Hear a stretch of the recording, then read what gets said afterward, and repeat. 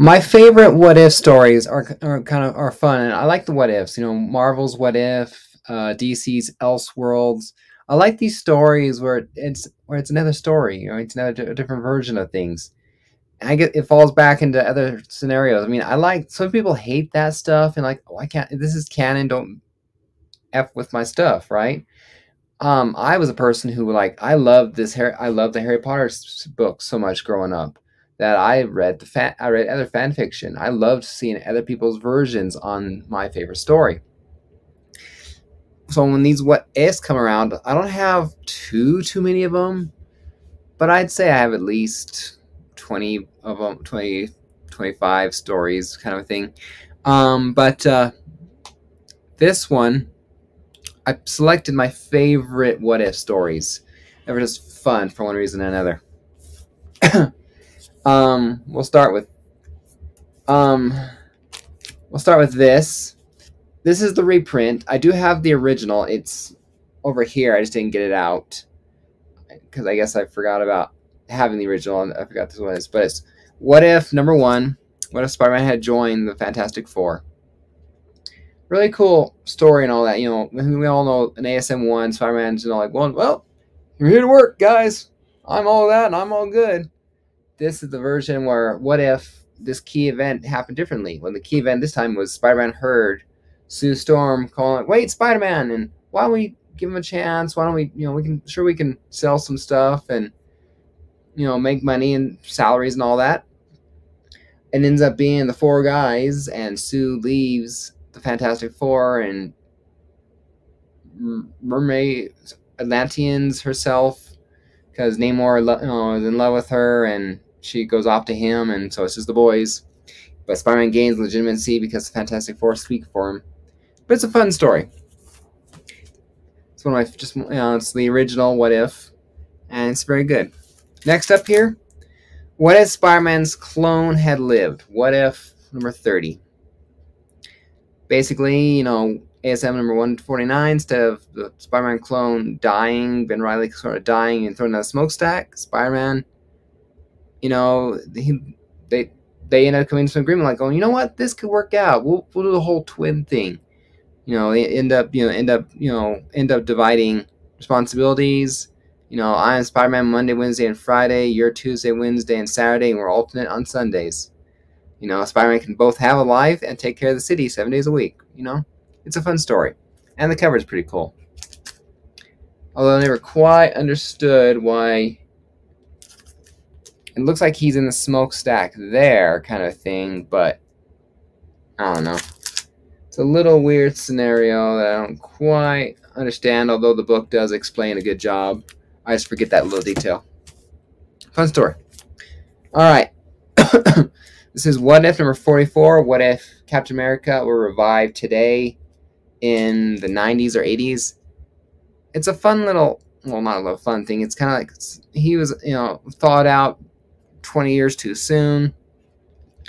Turns out there was an imposter Captain America who was doing things to help spread some hate and distrust. I'm not sure if it was towards the United States or in general, but I like it a lot because it has a good good Captain America speech, a classic Captain America good guy speech kind of thing, and so it just worked out really well.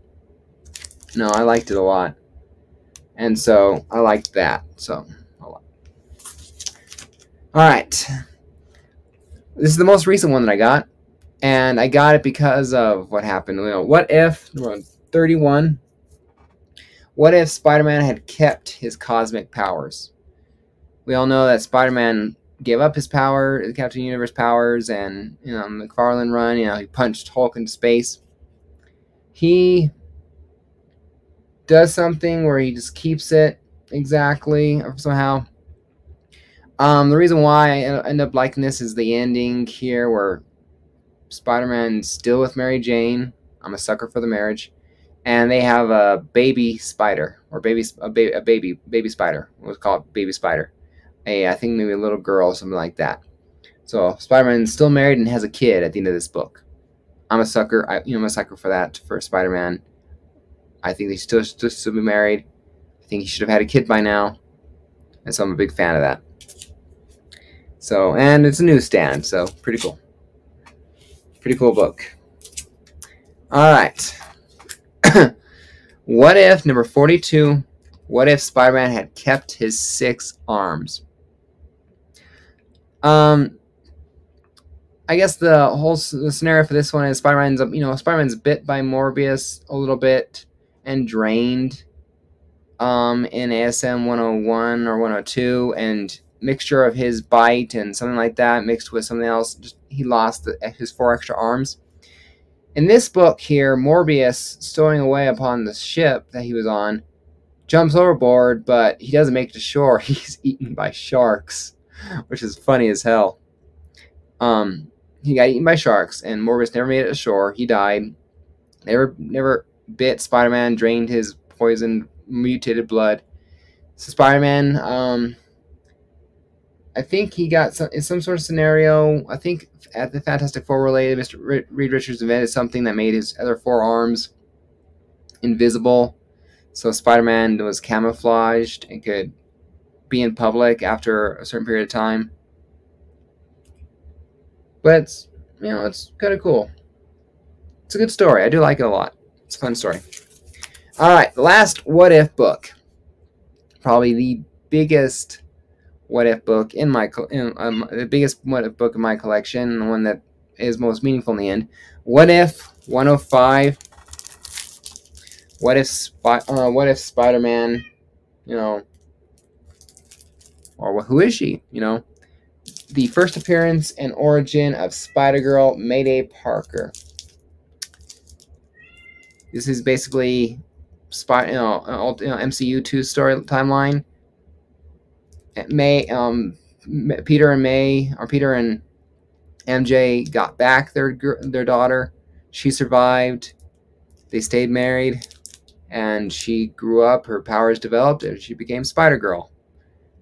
Led on to the longest female title run in Marvel history. 100 issues of Spider-Girl, 30 issues of Amazing Spider-Girl, and then I forget how many Amazing Spider Family and other related titles or other related books and all that. But Mayday Parker.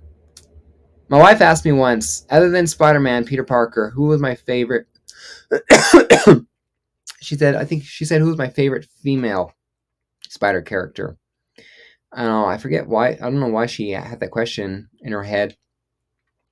I think she expected me to answer Spider-Gwen, and all that, and things like that. But I said Mayday Parker because I love who she represents. I'm not the biggest Spider-Girl fan. By that I mean there's other people out there who are much bigger fans than I am. But I do love her a lot. I love what she represents and who she is. She's the best of both worlds, of both her parents. So, CBCS 9.0, great book. Super excited to have it. All right, thank you guys for watching. Take care. Happy collecting, everyone. Hey everyone, if you enjoyed this video, do me a favor, hit that like button, hit the subscribe button, comment down below, and don't forget to hit that notification bell. I love making these videos, and I love your guys' support. So, again, if you like this video, hit that like button, hit that subscribe button. I'll see you guys next time. Happy collecting.